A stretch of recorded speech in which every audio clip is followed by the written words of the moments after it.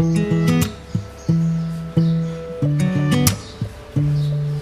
guys, welcome to the new episode of Arion Script. এই এপিসোডে সবাইকে স্বাগত। এই এপিসোডে আমি দুটো জিনিস নিয়ে আলোচনা করব, অনেকটা সোশ্যাল মিডিয়া স্টাডিজের মতো। তা ঠিক নয়, প্লেয়ারদের সোশ্যাল মিডিয়াতে দুটো মানে ঝড় বয়ে গেছে দুটো পোস্টে। দুজনই গঞ্জালেস, একজন ইস্ট বেঙ্গলের হুয়ান মেরা গঞ্জালেস, একজন মোহনবাগানের ফ্রান গঞ্জালেস। তারা সবাই জানো, যেরকম আমরা বলেছিলাম, এবং আমরা বলেছিলাম বলে নয়, মানে আমরা বলেছিলাম বারবার বলি আমি রেফারেন্স টানার জন্য, আর তোমরা মনে করো যে আমরা বলেছিলাম বলে ঘটনাটা ঘটে যায়, সেটা নয়। যেরকম আমরা আগেও বলেছিলাম যে শনিবার তারা শহর ছেড়েছিলেন। এখন হয়তো ঠিক এই যে মুহূর্তে আমি ভিডিওটা বানাচ্ছি এই সময় তারা হয়তো দিল্লির কাছাকাছি প্রায় পৌঁছে গেছেন। আজকে বিকেলের মধ্যে তারা ডাইরেক্টলি দিল্লি পৌঁছে যাবেন। তো সেই বিষয়ে না গিয়ে যাওয়ার আগে তারা যে দুটো পোস্ট করে গেছেন সেটা নিয়ে আমি সামান্য একটু আলোচনা করব। তোমরাই বলেছিলে আলোচনা করতে, সেই জন্য করছি। Yes, it's huge.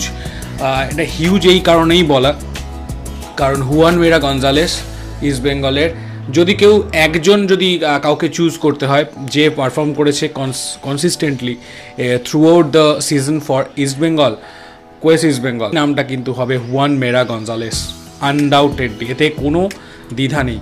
তো তিনি কিন্তু যে সোশ্যাল মিডিয়া পোস্টটা করেছেন, এতদিন ধরে যে স্টাডি আমরা করেছি, আমরা বলে না, তোমরাও দেখলে বুঝতে পারবে যে তিনি কিন্তু যেটা বলেছেন সেটা হলো মোটামুটি ইস্ট বেঙ্গলকে গুড বাই। কান পাতলেও শোনা যাচ্ছিল হুয়ান মেরা গঞ্জালেসকে আর দলে রাখবে না ইস্ট বেঙ্গল। যাদের সঙ্গে হয়তো আর কন্ট্রাক্ট আছে তিনি হলেন কোলাডো, তার কথা ভেবে দেখা হবে, কিন্তু হুয়ান মেরা গঞ্জালেসকে আর রাখা হয়তো হবে না। প্লেয়ারদের জন্য না, পুরো বিদেশি ইউনিটটাই নতুন করে সাজাতে চলেছে ইস্ট বেঙ্গল। এর একটা কিছু কারণও আছে, আচ্ছা হালকা করে কারণটাও বলে দিই। কারণটা হচ্ছে ইস্ট বেঙ্গল কর্মকর্তারা মনে করছেন চলতি মরশুমে হয়তো বিদেশি নিয়ে ডিসিশন কিছু চেঞ্জ হতে পারে, নাম্বার অফ ফরেনার্স চেঞ্জ হতে পারে, বা বিদেশিদের এই দেশে আসার ভিসার সমস্যা হতে পারে। আগেও বলেছি যে বিদেশি নিয়ে চূড়ান্ত ডিসিশন ইস্ট বেঙ্গল তড়িঘড়ি করতে চাইছে না, সেটা পরে করবে। এবার চলে আসছি ডাইরেক্ট ফ্রান গঞ্জালেসের বিষয়। ফ্রান গঞ্জালেস তিনি যে টুইটটা করেছেন, তিনি যে পোস্টটা করেছেন, সেটাতে দু তিন রকম মানে বেরোয়। দেখ পরিষ্কার আমি যেরকম জিজ্ঞেস করছি, তুমি যদি বলো জিজ্ঞেস করে বলার কথা, যে ওনাকে জিজ্ঞেস করেছিলাম, উনি বলেছেন যে এখন কোনো ডিসিশন নিইনি, যেরকম বলার সেরকম বলেছেন। আমরা কিছুটা বার করার চেষ্টা করি ওনার মিডিয়া স্টাডিজ থেকে, সোশ্যাল মিডিয়া পোস্ট থেকে। সোশ্যাল মিডিয়া পোস্টে উনি বলেছেন যে রিমেম্বার মাই নেম, রিমেম্বার আমার নামটা মনে রেখো। মোহনবাগানকে ধন্যবাদ জানিয়েছেন এবং সিইউ সুন বলেছেন। এবার সিইউ সুনটা মোহনবাগান সমর্থকরা মোহনবাগান হিসাবে নিতে পারে, আবার একাংশ সমর্থকদের একাংশ আবার মনে করছেন যে সিইউ সুনের পাশে ইন্ডিয়া লেখা আছে, কোথাও সিইউ সুন মোহনবাগান, সিইউ সুন মেরিনার্স এই কথাটা লেখা নেই।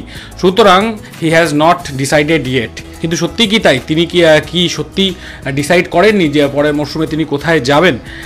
তাহলে কেন বললেন যে ইন্ডিয়াতে তিনি ফিরছেন? এটা নিয়ে কোনো ডাউট নেই, ইন্ডিয়াতে তিনি ফিরছেন, ঠিক আছে, যদি ভিসা সমস্যা ওই সমস্ত জিনিসগুলো না করে।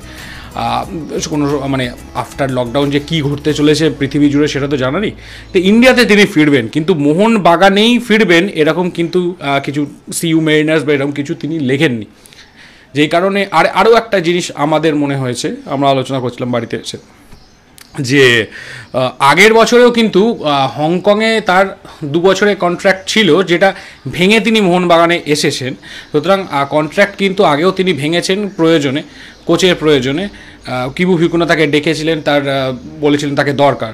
আর কিবু ভিকুনা যেরকম তোমাদের আগেও বলেছি যে যেরকমভাবে দল সাজিয়েছেন একবার করে সেট টিম, তিনি যদি তার দরকার মতো চেয়ে নেন কেরালা ব্লাস্টার্সে ফ্রান গঞ্জালেসকে, সেইভাবেই তিনি যদি ঘুঁটিগুলো সাজান, সেটা কিন্তু বলার কিছু থাকবে না।